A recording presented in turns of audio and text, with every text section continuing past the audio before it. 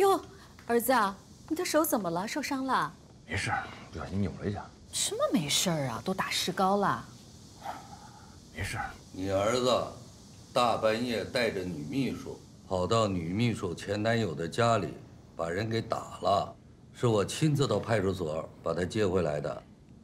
关键是，女秘书的前男友是咱们公司销售部的经理，得亏人家通情达理，没有追究你儿子的法律责任，否则现在已经在里面吃牢饭了。哎，让我看看。哎，这个是你女秘书画的。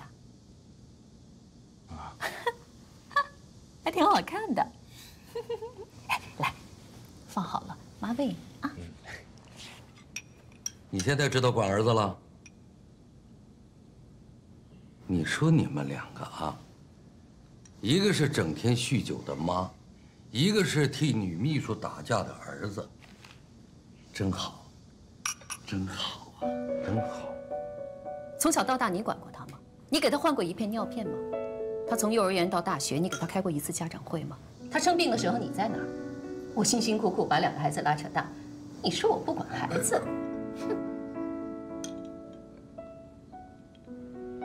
妈，爸，我吃好了，我上班去了。坐下。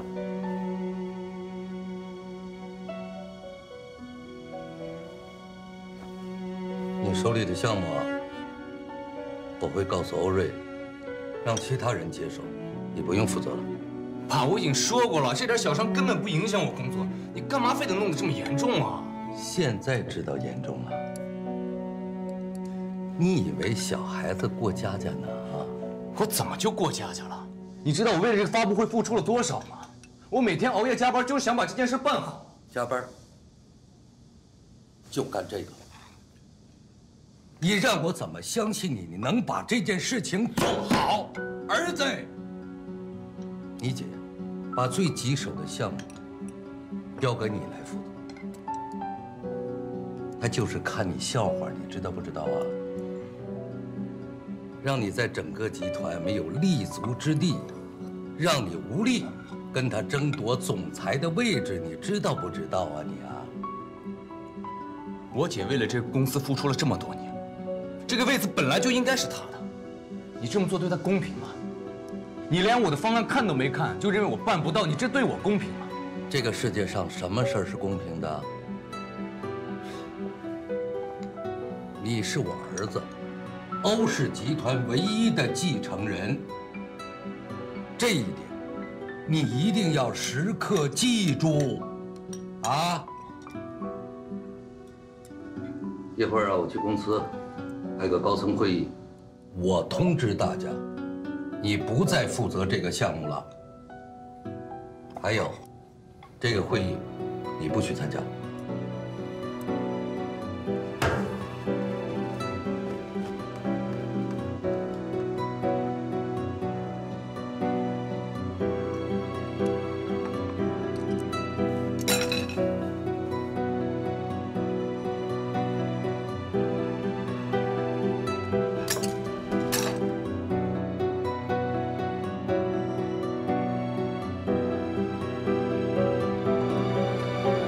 准备的关于发布会的所有资料，我全部都准备齐了。把所有资料带上，跟我去会议室。哎，等一下，到底怎么了？今天不是没有会吗？我爸召集了公司所有高层，正在开紧急会议。出什么事儿了？他想把我换掉，让别人来负责这次活动。为什么呀？我们的方案不是已经通过了吗？通过有什么用啊？他还是觉得我做不了，也做不好。李米啊，你相信我吗？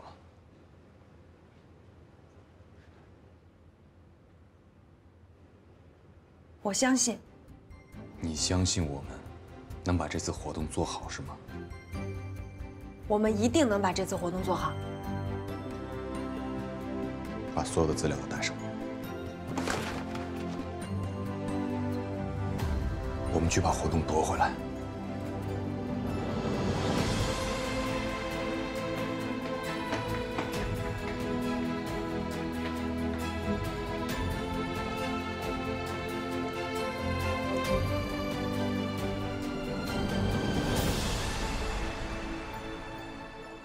关于公司下半年新品发布会的活动，我有件事要宣布：欧阳将不再参与这个项目的任何事宜，改由其他人来负责。董事长，欧阳负责这个项目，是全体高层表决通过的。您突然间说要换人，可项目已经推进到一半了，换谁来接手都需要一个周期，影响了进度，谁来负责？欧阳手臂受伤，需要静养。手臂受伤并不影响项目的正常进行，这个理由我们不能接受。我是集团的董事长，我对公司的事务拥有最终决策权。这件事情就这么定了，希望欧总赶紧指定新的项目负责人。不用找新的项目负责人，我是绝对不会把这个案子交出去的。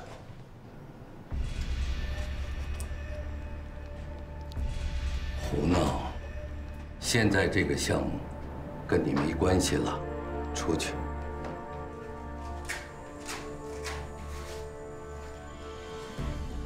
大家看见了，我的手什么事儿都没有，就这么一点小伤，我不需要休养。刚才总裁说的没错，现在更换项目负责人会影响进度。再说了，我只是手腕受伤，完全不会影响项目进行。而且我们在前期已经做了大量的准备工作，所以，我有信心能把这个发布会办好。这个发布会是今年公司下半年最重要的活动，你以前从来没有过这方面的经验，再加上你受伤，如果因为你的伤势影响了这个项目的运作，你能负这个责任吗？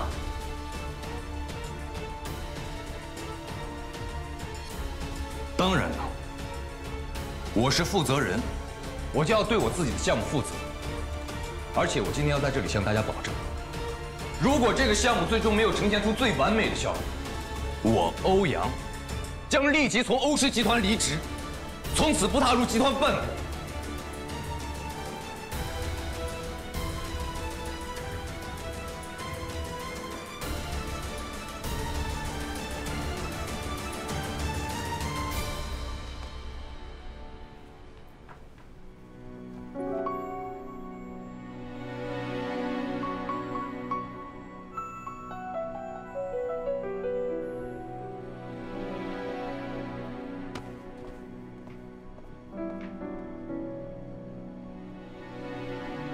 散会吧。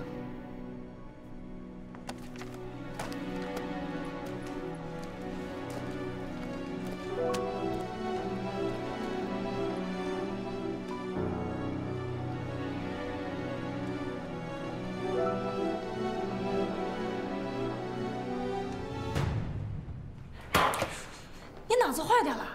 要抢回项目也不用说这么严重的话吧？你知不知道这后果有多严重？你能负这个责任吗？我能。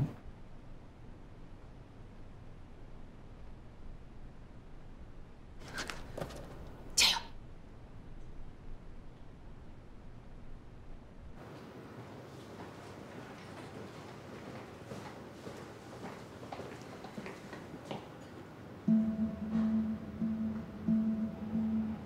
爸，过来。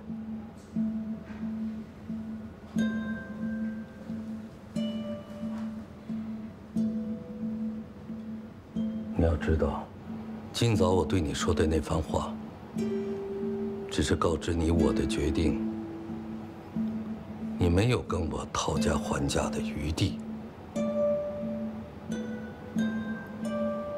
当着那么多人的面挑战我，是想证明什么？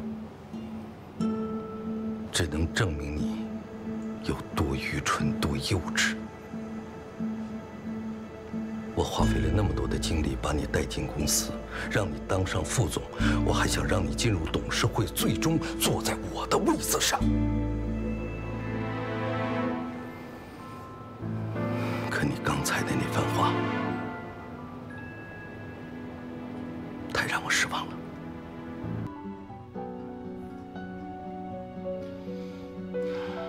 爸，首先，我要跟你说声对不起。但是我有手有脚，我总不能让你一直背着我走路吧？你为我选的路，总有一天我要自己走下去。就算是我走错了、摔倒了，甚至摔得头破血流，我也请求你能不能就这样的默默地看着我就好。我真的需要这次机会，在你面前，在我姐面前，在所有人面前证明，我欧阳绝不是一个无能的弱者，更不是一个烂泥扶不上墙的人。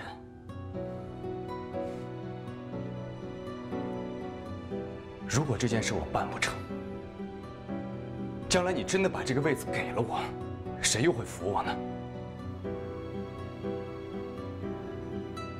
你又真的放心把欧氏交给我吗？